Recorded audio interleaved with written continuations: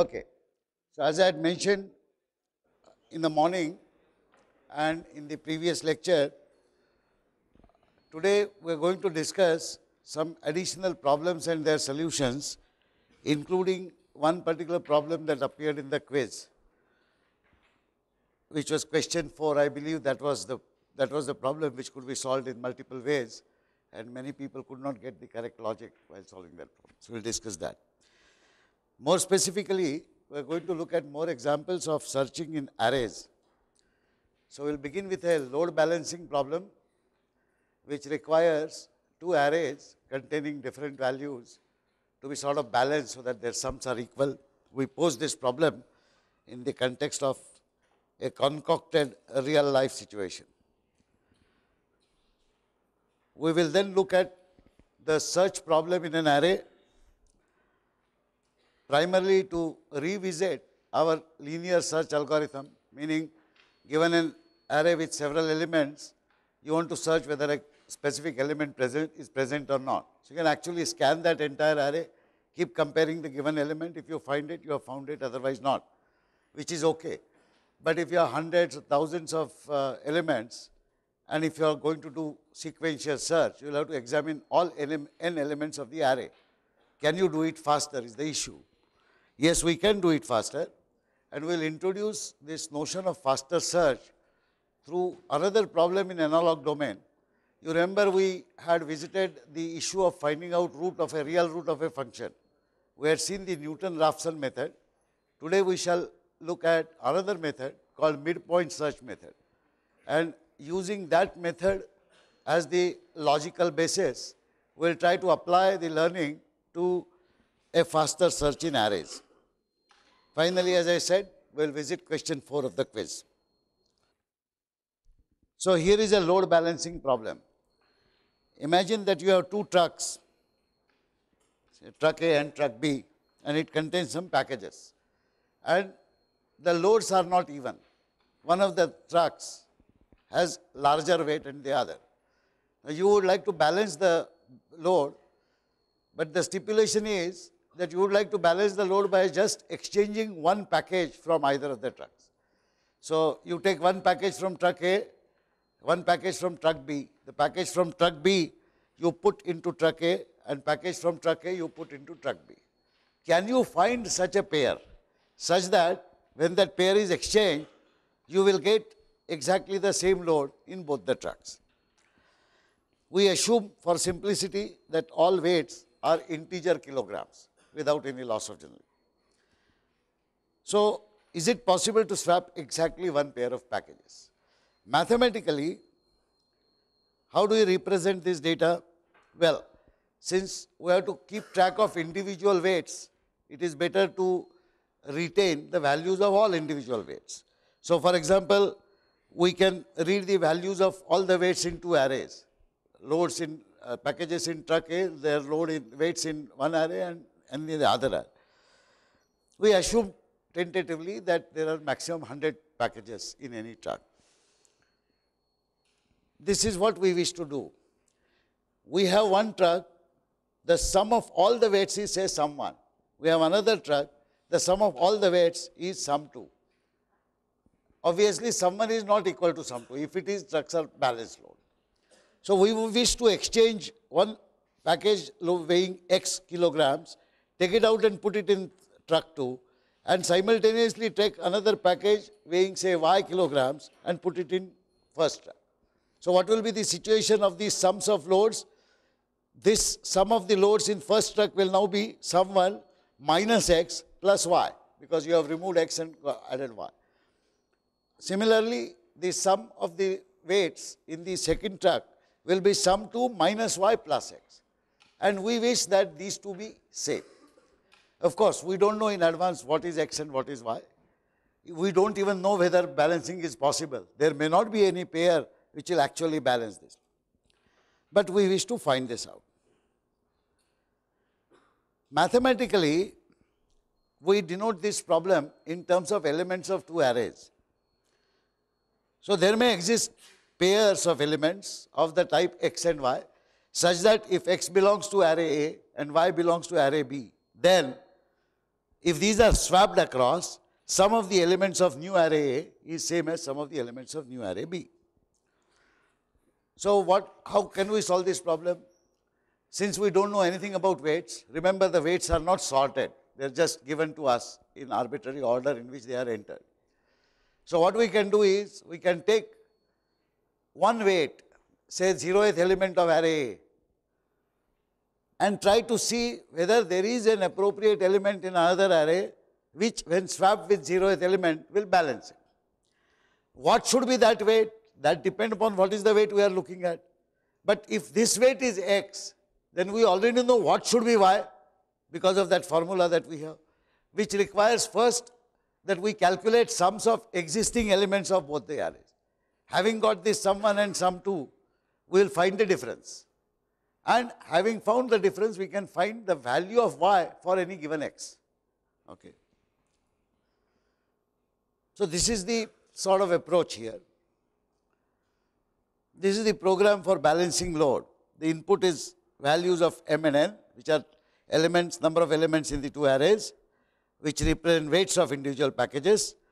Packages are arbitrarily numbered 0 to m minus 1 and 0 to n minus 1. And we expect the output to be weights of one package from each truck, such that their exchange will leave both trucks with same load. Please remember that there could be more than one such pair. In fact, we don't even know. There will be several loads which may be having exactly the same weight, and all of them could qualify.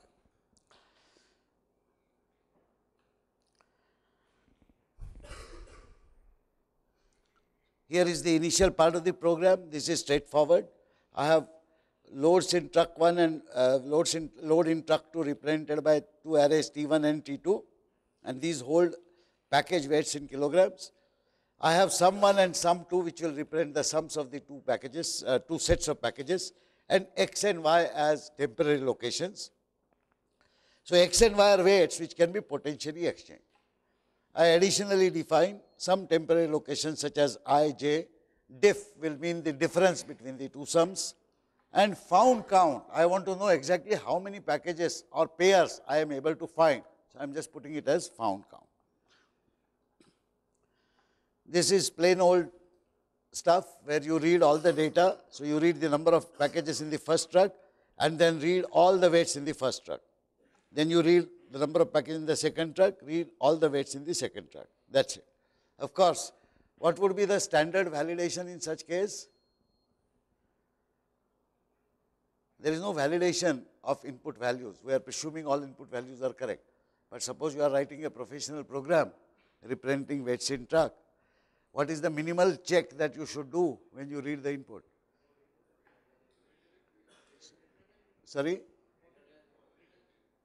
Yeah. No value should be negative because there is no notion of a package weighing negative kilograms. Okay. Secondly, you should also check for the upper bounds of the array. So if you have accounted for a possibility of 100 package weights to be stored, then m and n should be less than 100. So these are the two standard checks that you should perform. So this is the main algorithm. Main algorithm finds out the two sums. Sum 1, iterate over all the elements of the array T1 and find out that sum, find out the other sum. Since you know these two sums, we just print them out. And we now find out the absolute difference. The absolute difference is sum 1 minus sum 2 absolute value. Because we don't know which truck has a larger load, which truck has a lesser load. Now we do a funny thing. We calculate the modulo remainder of diff. And we say that if it is not equal to 0, the difference of sums is not even. So no package can be found. Is that correct? What tells us to conclude this? This is an important conclusion, but what is the reason why we conclude it like this? Do you all agree with this? What will happen if it is odd? So here is the reason. If x is an element of array A, y is an element of array B, we need to find x and y to be swapped. So the formula would be sum 1 plus y minus x will be equal to sum 2 minus y plus x. and this reduces to 2y equal to sum 2 minus sum 1 plus 2x, or y is equal to sum 2 minus sum 1 by 2 plus x. In fact, if you just look at the difference, here sum 2 minus sum 1, if you were to calculate, this will be equal to what? Sum 1 will be taken to the right hand side and sum 2 will be taken to the left hand, x will be taken to the left hand side. So, this will be 2 times y minus x. And y minus x, any integer, 2 times that means it has to be a even integer. So, the difference has to be even. If difference is odd, there cannot be any x and y values which will satisfy the equation. So, having done that, now if we look at any element Ti, the ith element in first struct, then corresponding element can be found as Tj, provided it satisfies this equation. T2j is equal to sum 1 minus sum 2 divided by 2 plus T1i. Okay, if this equation is satisfied, we have a matching problem. So, this makes the algorithm simpler. I run an iteration for I equal to 0 to m, find value of y, which is a possible replacement. So, the possible replacement can only be sum 1 minus sum 2 by 2 plus T1i, because I am looking at the ith element of the first struct. I have to now search for y in the entire second array. So, I set up a separate nested iteration to go over elements of second array for j equal to 0 to n minus 1. I find out if T2j is equal to y. If there is 1, then I say I have found 1. As I said, there could be more. So, I do not stop my operations, but I note that I have found 1. So, I increment the found count and I immediately output that value. Namely, the Ti which I started with in the outer iteration can be exchanged with T2j. So, I can print these two. If necessary, I can print I and j if the packages are numbered, for example. I finish this iteration, the inner iteration will give me as many y's as are present in the second struct which can match this Ti. Then I go to the next value of I equal to 1. I take the next package, do the same thing and so on. Now, so, in case I come out of all these iterations and I have not found anything, my found count will remain 0. So, I will just check that if found count is 0, I say sorry, balancing not possible. Otherwise, I do not print this message, I would have printed a whole lot of messages corresponding to the pairs that I have noticed. Once again, you have to remember that once you fix the logic in your mind, namely for each package in truck A, you are going to search all packages in truck B, then you will automatically know that you will have to run 2 iterations, an outer iteration and an inner iteration. And outer iteration would fix one package, which must be fixed first 0th, then first, then second, then third. And for that one, you have to find out the matching. So, again you have to be careful with the indices that you use. Here is the sample load data in 2 trucks. This is given here so that you can actually hand execute your program. It is often called a dry run. Before you run the program on the machine, you run it with some sample values to verify that prima facie your logic is right. In the most complex logic, a simple dry run of this kind with 1 or 2 sets may not still tell you whether your program is correct or not, but at least if there is a glaring mistake of logic, you will be able to detect it very quickly. So, you should always remember to hand execute your programs with some data. Here is another example of searching a value in an array. We have visited this problem earlier. Assume that marks of all CS101 students in some exam are listed roll number wise, okay, and these are the roll numbers. The important point to note is that roll numbers are not necessarily sequential. There are some intermediate roll numbers which are absent, say somebody did not join or whatever. So, you have 1001, 1002, 1003, 1004, then 1006, then 1008, 2 roll numbers are missing, and these are the marks. Now, there are 500 roll numbers and 500 marks. Now, given a roll number, you want to find out what is the mark scored by that student. So, the given roll number hopefully exists inside the first array somewhere here. So, all that you do is first you read the entire array once and keep it in your memory, both the arrays actually, roll numbers and marks, and then start looking for the given roll number. You check 0th element, is it given roll number? First element, is it given roll number? You will hopefully somewhere find it. Okay. When you find it, you will announce that the marks obtained are the corresponding element of the second array, where the marks are stored. Is it possible that you may never find the given roll number? Why should that happen? After all, I won't give any arbitrary roll number. If some student says, tell me my marks, I will ask that person the roll number. That person will hopefully tell me the correct roll number, which I will enter. So why should there be a possibility that a roll number will not be found in an array of roll numbers belonging to that class? Sorry? Exceed what range? I am giving a roll number, an absolute value within the array. Size of the array? But that I should verify if I have n students, if n is 474, then I would be giving 474 pairs of roll number and marks. That's right. There could be a manual error. Somebody has wrongly typed one or more of the roll numbers or even marks in the original array itself. Human mistake is possible. In which case, I exist as a roll number, but my data does not exist in that array because my roll number was wrongly typed by someone. That is one possible error. The other possible error is that data is verified. Invariably, by the way, such critical data as exam roll numbers and marks would be verified at least twice manually. So there is very little chance that that is erroneous. You will prepare a data file and you will assiduously go through everything somebody is checking. But what may happen is, while entering the given roll number, I may enter it wrongly and it may not exist.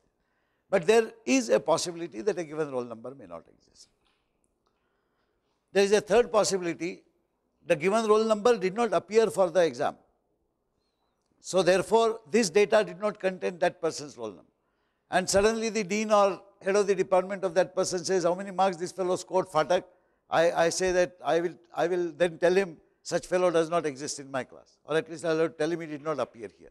Unless you find out a mechanism of representing absent students by a data which is not valid marks, but is a valid number, such as negative marks or whatever. Anyway, the logic here is very simple and straightforward. Given a roll number, I need to find the marks scored by that students. So I declare these two arrays. N students is a location which will hold the number of students.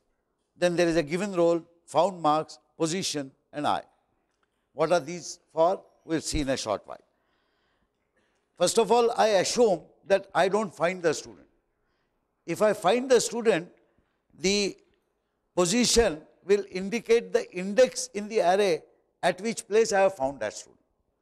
So obviously, if I have not found that student, the position should have a value outside the range of 0 to n students minus 1, which is the valid range. So I arbitrarily put it as minus 1. Please note that here, I will not find multiple students for a given roll number. It is expected that the relationship is unique. Anyway, so I set up an iteration from 0 to n students minus 1.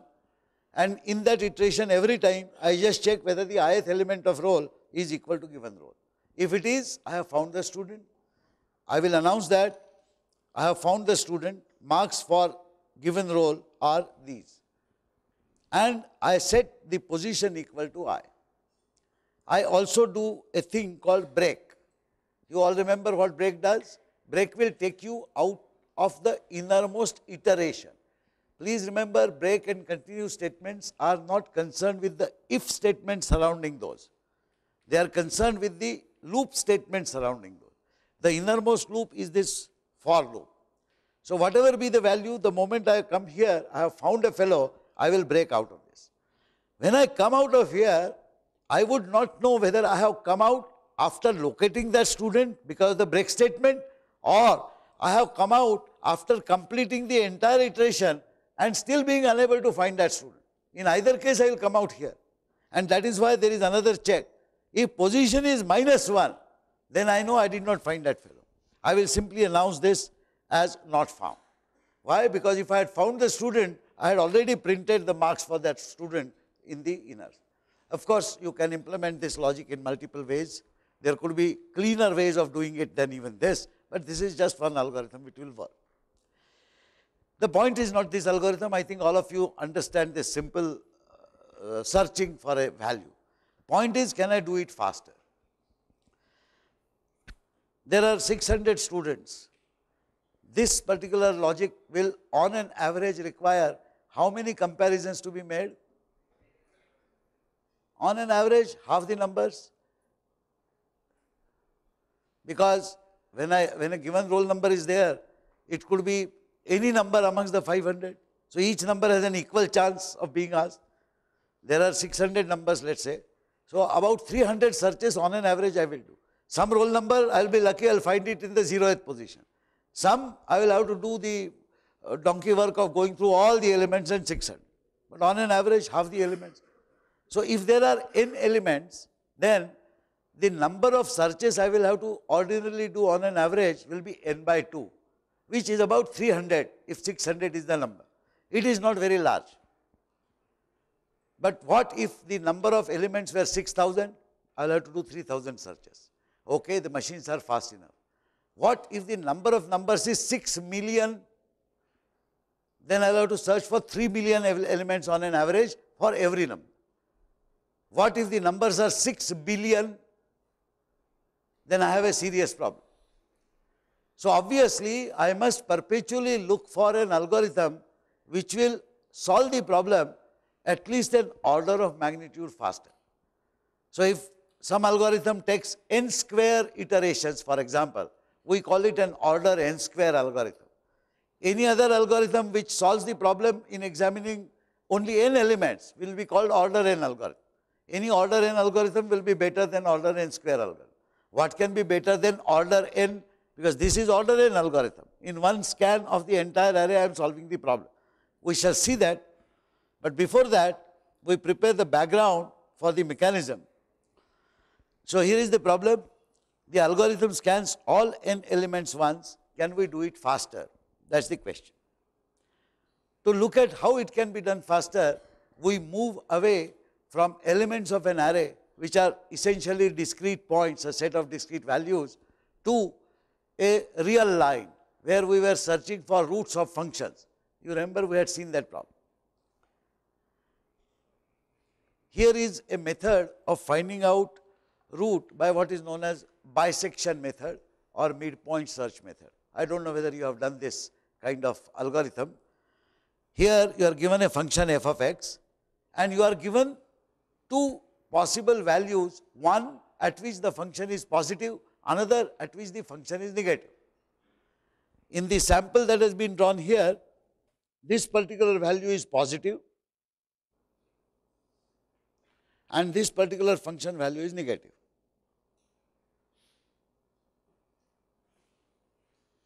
If at all you have a function for which 2 points are known, one is positive, one is negative, then it should be obvious that somewhere in between the function will cross x-axis and wherever it crosses x-axis is the root. In this particular sample, we have shown the root, desired root to be here. Now look at what we do here. We arbitrarily find the midpoint of these two values high and low. Let us say this is the midpoint. We have absolutely no clue whether the midpoint will be the root, but midpoint will divide this entire range from low to high into two halves. Now we can evaluate the function value at midpoint. It so happens that the function value now is still positive. Now if the function value was positive here at high and function value was positive here at midpoint, whereas function value is definitely negative at low, then obviously the root should definitely lie in this region. We are presuming that we know one root in that region, but even if there are multiple roots, there could be other roots on the other side, but there is guaranteed one root on this side, we know that. What have we achieved in one shot? By just doing the arithmetic mean of high and low and finding out the midpoint, we have reduced the space on which we are searching by half. So suppose the width was say 200 units. Now I have to search only in 100 units. What do I do now? I have got this midpoint. Since I know that I have to now search between this range, I will treat this midpoint as high. I simply shift high to this point. And I find another midpoint. Let's say I get it here. This is the new mid. Again, I observe that at this midpoint also, the function value is positive. So I know that I have to search now in this range. Please note, every time the search range is becoming half and half and half. At this point, of course, the midpoint will be somewhere here.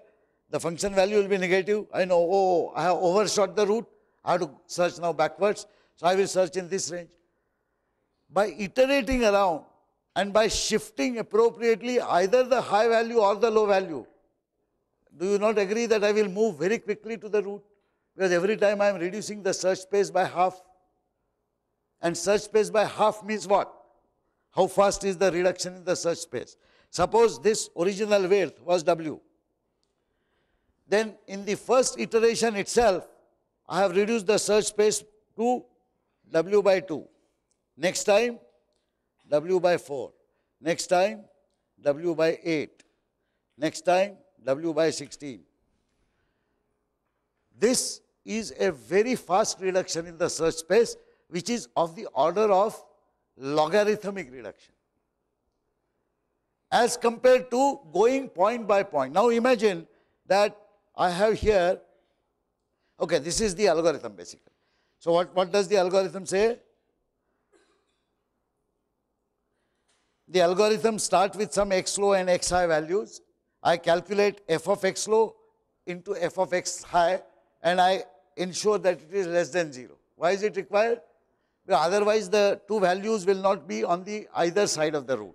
We want to ensure that they are on the either side of the root. And once I know these two values, I calculate the midpoint and I calculate the f at x mid. So this is the midpoint. Okay. Now, if the absolute value of function value at midpoint is greater than some small threshold value, observe, we are finding out root, we are working on real line, and real line has infinite points in any interval. So however I reduce the interval, there are still infinite points. But given that I can represent numbers only with finite precision, I know that beyond some point it won't make sense.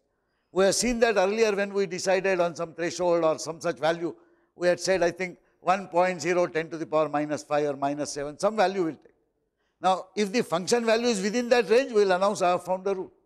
If the function value is not in that range, then I have to still continue to search. So that is what I will test. A simple iteration, while absolute value of x mid is greater than some threshold value, locate the next interval, which will be either this or this. Either this or this. Okay. And then, once you finish that off, you will announce that I have found the root. So how will you write the program?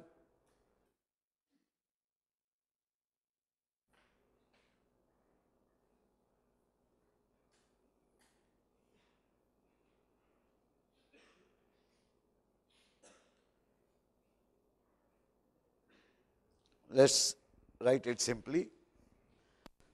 So I will first verify.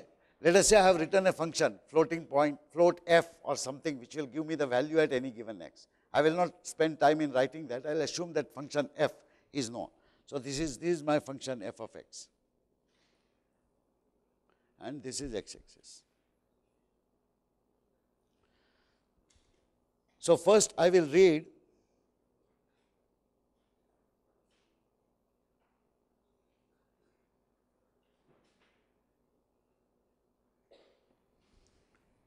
I will presume that I will do the basic validation, which is what?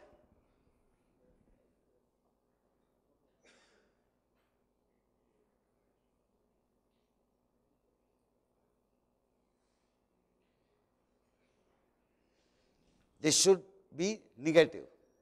So, if it is not negative, that means it will be greater than 0, greater than or equal to 0. I will say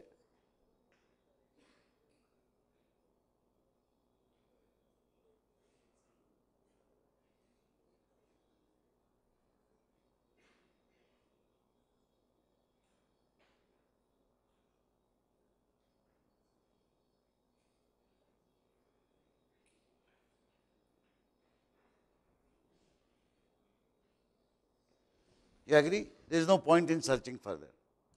Now I have got this. So I will calculate the first midpoint. What is the midpoint? Is equal to simply L plus H divided by 2. Now I have to search while. What is the condition I should put?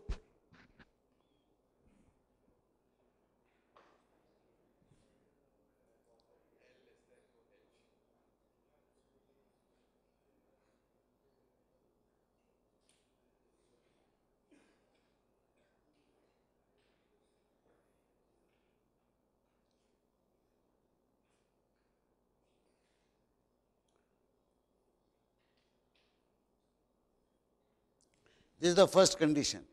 As long as the function value at the midpoint is greater than a threshold, I have to keep iterating. What is the second condition? And L should be less than H. If H and L cross over, then I have a problem. So that means I have somehow missed the root completely. Can that happen? It can happen if my function is not continuous function. So the function has negative values on one range, on one side, positive values on one side, and there is a sharp switch over. At that point, the function is not 0. It is either minus or plus. That is what is called discontinuity. So if I have discontinuous function, sad, I can't do anything about it. But anyway, I need to check that L remains less than H.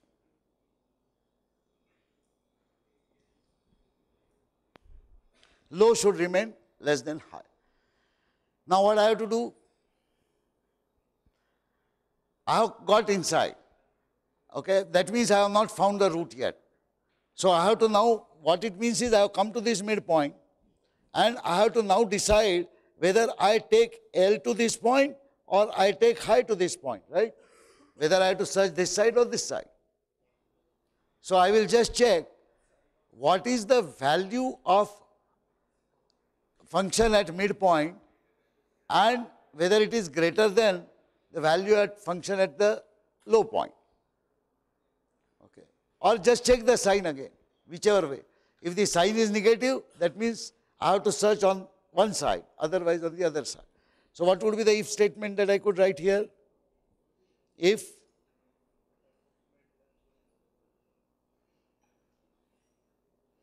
function of mid multiplied by, let's say, function at low point is less than 0. What it means? FL and F mid are of different signs. So high should go to mid. Earlier I was searching between high and low. Now I should search between mid and low. So what should I do? Not mid equal to something, high equal to mid. Remember, I am always searching between H and L. I am not searching. Midpoint is just a place where I should bring either L there or high there. Else what should I do? L equal to mid. Simple, nothing else. For a well-behaved function, I will come out only when I have found out a root within the accuracy of, yeah. I have done this, but I am going back, doing exactly the same thing again. So in the next iteration, I am supposed to do what? Since I have moved this H here, I have to now find the new midpoint, which I have not done here. So else,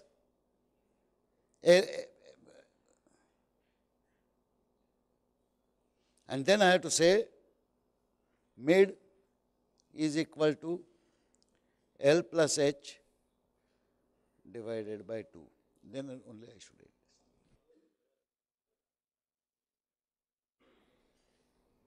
You notice that this program is so short and the searches made are still shorter.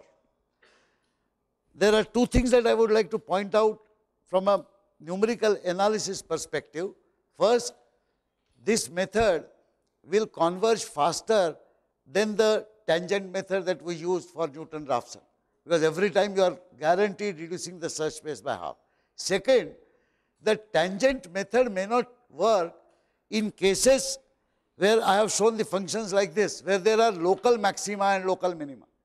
Then what will happen is that tangent may keep you oscillating between that point, and you may end up finding out the local minima or local maxima rather than the root. So the method may not converge properly. Whereas a midpoint search doesn't care of how many camel humps are there in the function and so on. It will concentrate solely on going to a root. So you will be able to find it. Of course, the difficult part is finding low and high properly. And the more difficult part is, suppose you have an equation or a polynomial, let's say, of order n, which may have all n real roots. Then you may not be able to find all n real roots. So in the notes which I am preparing, I have given a sample example of a polynomial and given sample values of low and high. Depending upon the value of low and high, you end up finding out either this root or that root.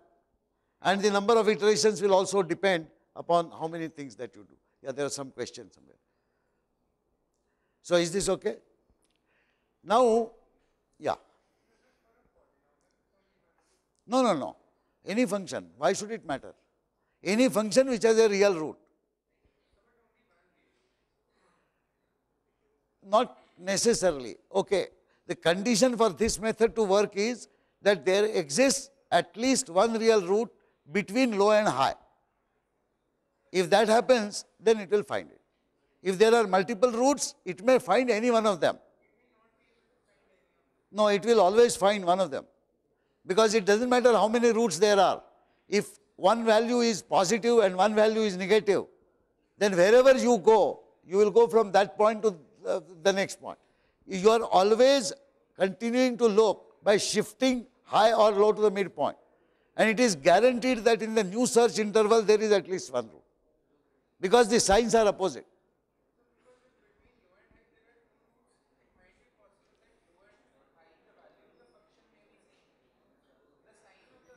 Then I will get out earlier itself announcing that I can't apply this method. Yeah.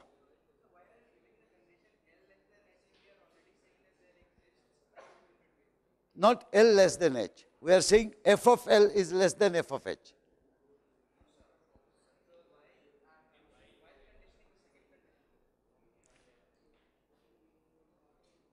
Okay. L, because I am assuming L is the lower value on x-axis and H is the higher value. The function value, we are not sure whether it is positive here or negative here. No, there may not be any root. That's the point. That's the point he was making. Sorry, come again. No. So even if for a continuous function, L is less than H, does not guarantee that f of L is less than f of H. Of different sign, that's all. Not necessarily of the same, not necessarily f of L is lower than f of H. That is, we are not assuming that f of L is negative. F of L could be positive, f of H will be negative. This method will find the root in between. That's all we are saying.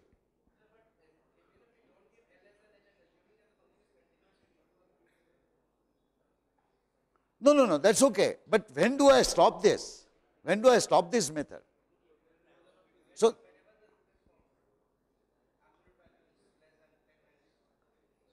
okay, in this particular case it will work. I wanted to use this as a basis for doing a faster search, where an equivalent of root may not exist.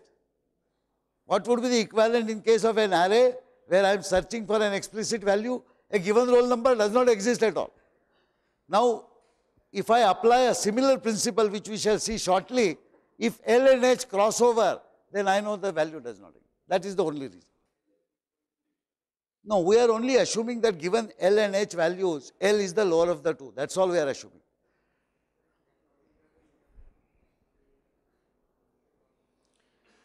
We are only assuming that L is the lower value, H is the higher value. But notice what we are checking is the product of the function values. So for example, the same thing will work even if function at L was positive and function at H was negative. There is no change I require. I am only saying that I am ordering L and H based on their absolute values that are given to me. Okay. He is asking what is fabs. So it is not fabulous. It is actually fabulous because it finds absolute value of floating point value. So a floating point value, ABS is absolute of integers, FABS is absolute of a floating point. So a floating point X, if depending upon whether it is positive or negative, it will be made into positive. That's all. Okay. Here is a question. I'm tempted to repeat my earlier observation, but I will still answer this question. The question is, which method is better, Newton-Raphson or the midpoint search, half interval search? He is saying that half interval search requires two inputs. Okay. The advantages of half interval search I have tried to enumerate. One advantage is that it will avoid local minimas, local maximas and concentrate on the root. The second advantage is it will probably converge faster. Okay. Which will it always work? It depends upon our ability to find 2 points at which the function values are positive and negative. It is not as hard a problem as it appears. Even for a very complex function, I can actually do it by trial and error. Okay. In fact, I can do a midpoint search kind of thing. I take a very large negative value, find out what is the function value, very large positive value, what is the function value, and then sort of look at arbitrary. But yes, if I fail to find the starting point, the algorithm will not work. That's the problem. Same thing could happen even in Newton-Raphson. You may have a starting point from which you may only diverge instead of converging. That depends on the nature of the function also. I don't think there is any general rule which says that always this method is better. A whole lot depends on the nature of the function. But what I wanted to originally say is that yes, while these are important issues, these are important issues of a subject matter called numerical analysis. What we are trying to understand is, given some numerical analysis method, how do we code it as an algorithm and write a program for it? So let's concentrate on the programming part, but that question remains important. Okay. So now, all this was preparing a background for a linear search in an array being made into a faster search. So consider now x-axis has a sequence of points. And let us say I am not evaluating a function, but I am just looking at these points and I am trying to find out whether a given point is there or not. Can I not consider this to be an array where I have just inverted that entire midpoint search diagram of the function on its head? My low is this point, my high is this point, and there are 8 elements in the array. And I am looking for a roll number, which I treat it as function of this index. So function 0 is this roll number, function 1 is this roll number, function 2 is this roll number. Instead of a function, it is merely an array. This assumes that roll numbers are entered in ascending order, because the points on x-axis are arranged in ascending order, low to high. That is correct. That is the assumption. You will notice now what is the importance of sorted arrays. The technique that we are going to discuss cannot be applied to an array where the elements are not sorted. But if the elements are sorted, there is an amazing speed up that you get while searching for a given element. So now you can almost guess what the logic would be. The low will be 0, high will be the maximum elements that I have, say in this case 7. If I am searching for a given roll number, I will find the midpoint, which is 0 plus 7 by 2, 3.5, maybe I will upgrade it to 4. I will look at the 4th element. Now the 4th element may be exactly what I am looking for. If not, it will be either higher than what I am looking for or lower than what I am looking for. If it is higher than what I am looking for, then I know which part of the array to search, the lower half. Otherwise, the second half. So, first half or second half. If there were 8 values in which I was searching, now I have to search only between 4 values. Next time I have to search between 2 values. 8, 4 and 2 does not appear to be very large, but imagine if you are making searches over say 1000 elements. 1024 will reduce to how much? 512 next time. 512 will reduce to 256, 128, 64. Like that, it will logarithmically reduce. So, instead of searching on an average n elements in an array, you will be searching for only log n elements. I mean, you will be comparing with only log n elements.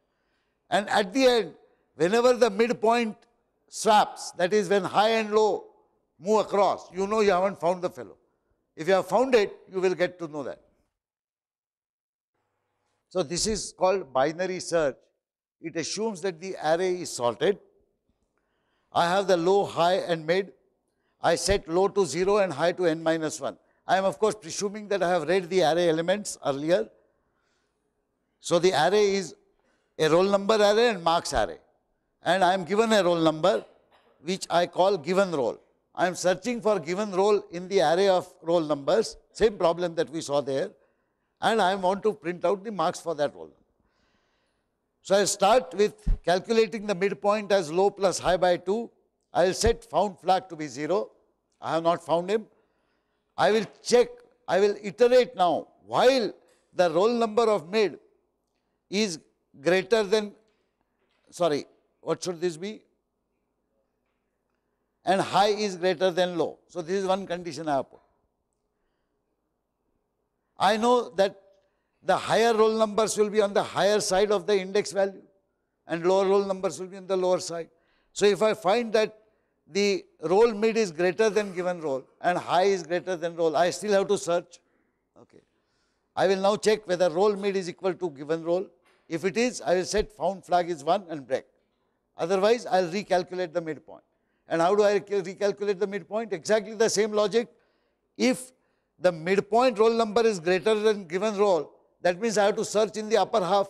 The given roll is smaller than this. Otherwise, the roll number is bigger than this. I have to search in the later half. I only set high to mid or low to mid. And I recalculate the midpoint. Go back again. I can put this condition in 3 different ways. I can alter the way I reassign mid, high or low, but eventually I will have to implement this logic. And if I implement this logic, my search will compress the search space. This time it is not going from one infinite number of points to another infinite number of points, but it is going from one finite number of points to half of them in the next search, to half of them in the next search, guaranteeing that I will finish this testing in logarithmic time. And at the end, depending upon the found flag, when I come out here, I can check whether I have found or not. If I find, of course, I can print that marks. If I don't find, I will not print. There are small but significant efficiencies that can be added if I put the condition here itself as equal to given roll. That means at the midpoint the roll number does not exist. Then I have to search for upper half or lower half. But is it necessary that when I move the high or low, I should move it to midpoint? Actually not, because the midpoint itself need not be concerned now anymore in the search. That number is not there. That is my while condition. In which case, I can move either low to mid minus 1 or high to mid plus 1. Low to mid plus 1 or high to mid minus 1. So, I can eliminate that midpoint itself from my search. These are small tricks that can be done in this. I am putting this up. I would suggest that you take some possible roll number and write down in the first iteration what is low, what is high, what is the midpoint, whether you are required to do the second iteration, third iteration, and confirm for yourself that the number of iterations that you require are of a magnitude which is of logarithmic order of the total number of elements. Okay. Yeah.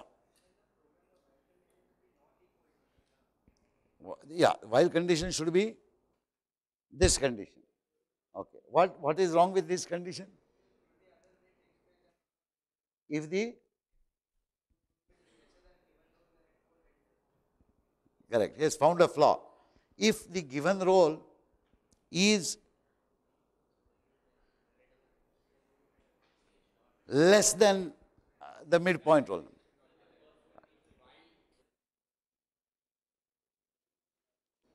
So what should this condition be?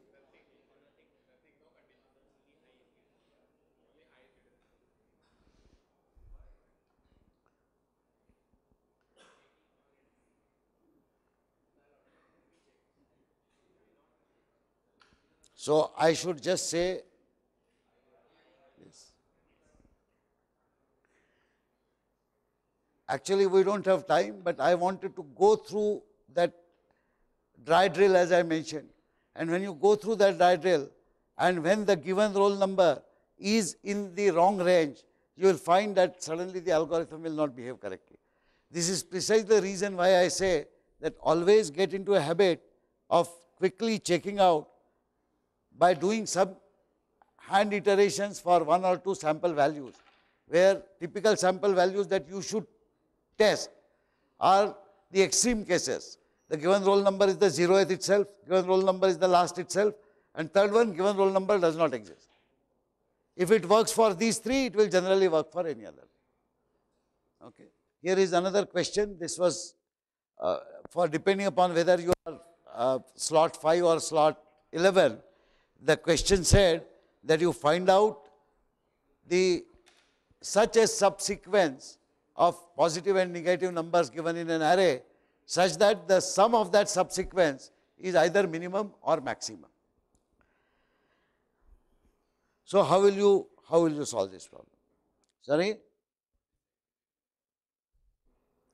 Segmentation fault. It has nothing to do with searching of elements in an array. You are getting that when you are running which program? This program. Then somewhere an index is going beyond the total number of elements or the size that you have declared for the array. Okay, what is a segmentation fault? In technical terms, whenever you run a program, some memory is allocated to you. For any reason, any instruction in your program attempts to access memory which is outside that bound, outside that segment. The system shouts saying segmentation fault. Basically, you are trying to write something into my area, for example. So that, if that fault occurs, you will be terminated permanently. I mean, your program will be terminated. So segmentation fault is a serious problem. Should examine the. Why would compiler give an error? Compiler's job is to allocate storage based on the size that you have declared. You have declared size, say roll number size to be 500. Now you are searching for an element whose index is 1274. Compiler would have no clue what you are going to do, what values you are going to use. Compiler is relatively dumb. It just says, do this, set it up. Now you run your program.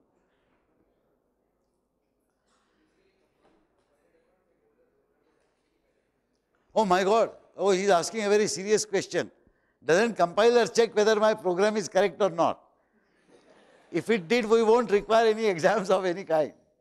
In fact, if you would write any trash algorithm, you are expecting the compiler to be wise about the algorithms that you use in your program. That is not yet possible. That is not yet possible. Maybe your generation or next generation would write compiler systems which will be very thoroughly knowledgeable in various algorithms.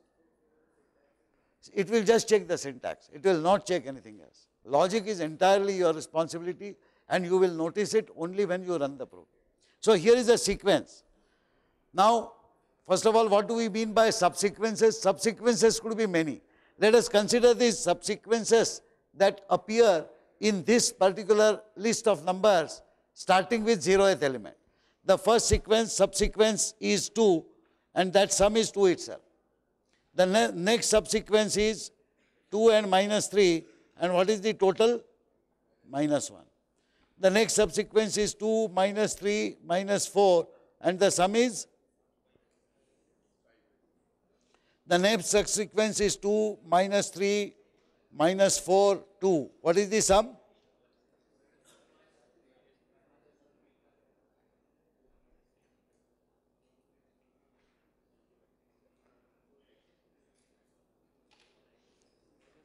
What is the sum now?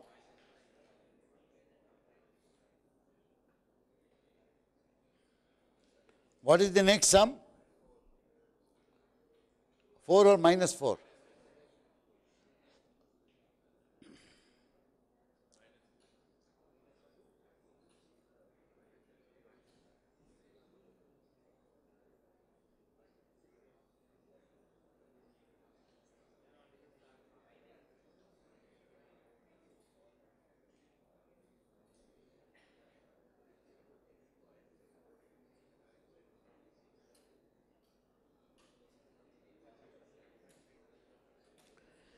You agree that starting with 0th element, these are all the subsequences.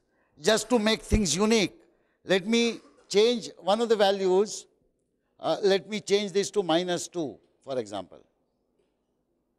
If I change it to minus 2, this value will be how much? Minus 10. And this value will be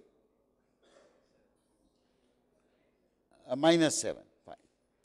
So I have these sums. Minus 1, minus 5, minus 3, minus 9, minus 4, minus 1, 0, minus 8, minus 10, minus 7. Which is the minimum sum? So this is the minimum sum. And this minimum sum comes out of what sequence? So what is the start index and what is the end index? There are two start indices. One is this subsequence, minus 8 and minus 2. But because I was getting a value 0 in the sum, even if I start counting from this point and go right up to this point, I will get the same sum. You agree? Sorry? Yes or no?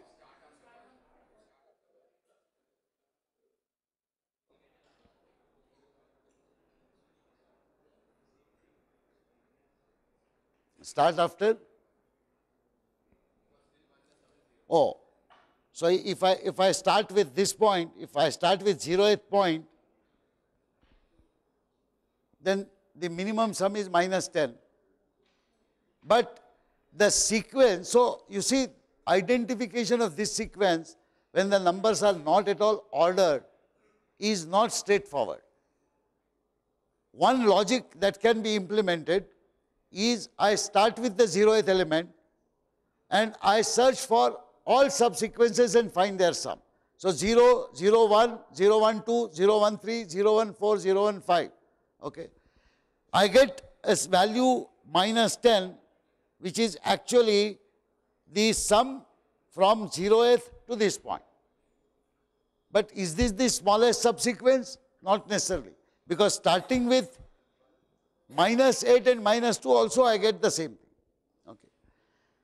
So having done this work, I can find out what is the minimum sum that I get if the starting point is 0th element. I can now say, let me start with first element and find out what are the subsequences with minimum.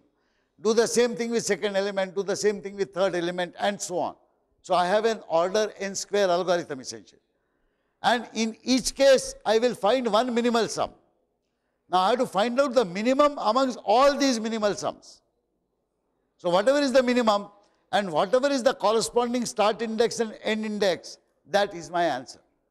So this is not a very straightforward logic. Technically, I should have put that problem as question 5 and shifted question 5 to question 4, because normally I attempt to put slightly more difficult questions toward the end. But that's okay. I have only glanced through some of the answers. Tomorrow we are doing the entire correction work, so we'll know how many people got the logic correctly and how many did not. Not a very straightforward problem.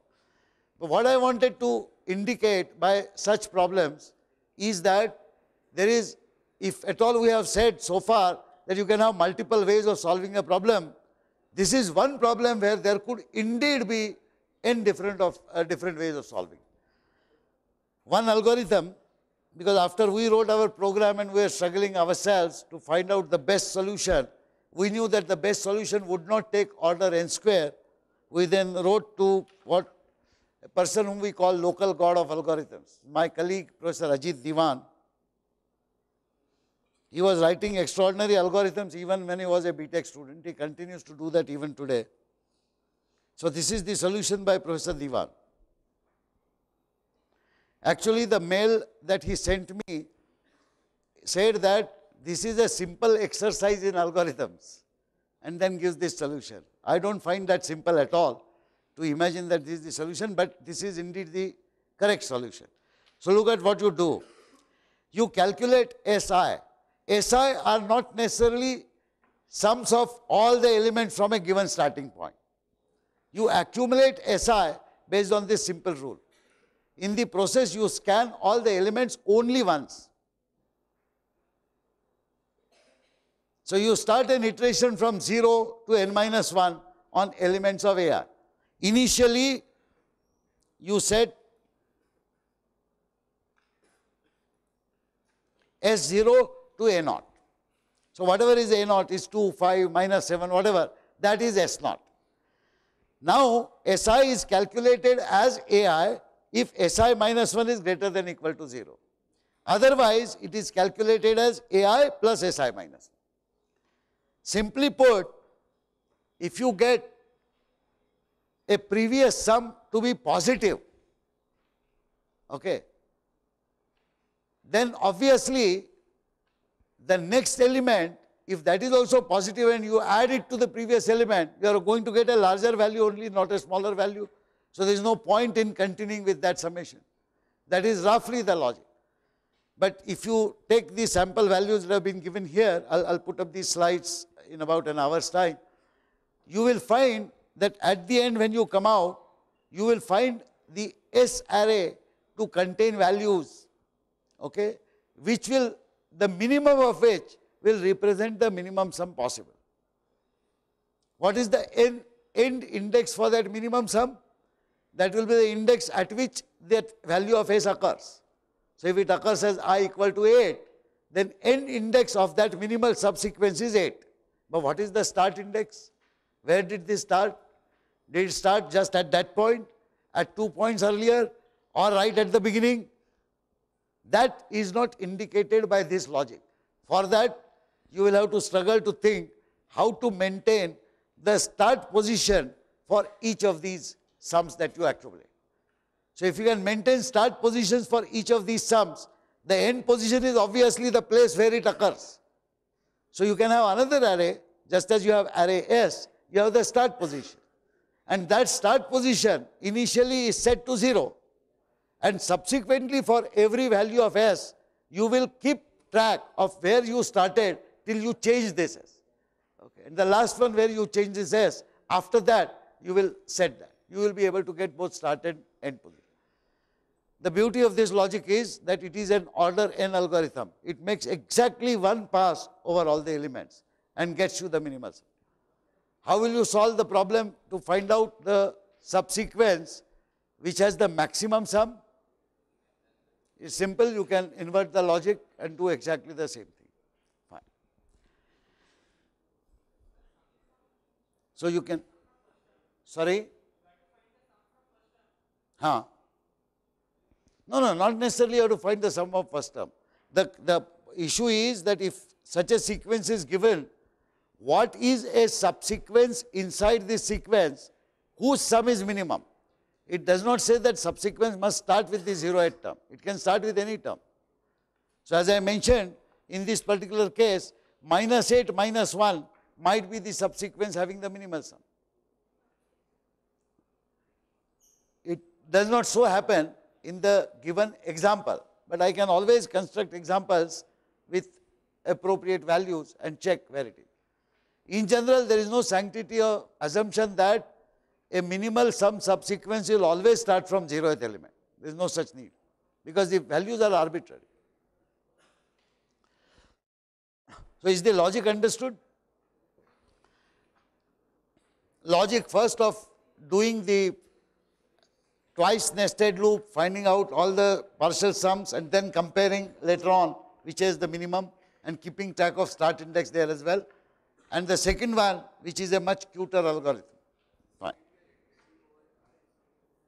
We are iterating over I from 0 to n minus 1, that's it. In one shot, you will get all the SIs. And if you maintain the start indexes as well, then at the end, the minimum of these can be found out. In fact, it so happens that since you are interested in the minimum sum, you need not retain all the individual elements of S after you calculate. You need to retain only the minimum and the current sum that you are doing. Okay. So you can implement that logic. We will be posting the sample answers on the Moodle after the correction work is over on Monday. Okay. Thank you.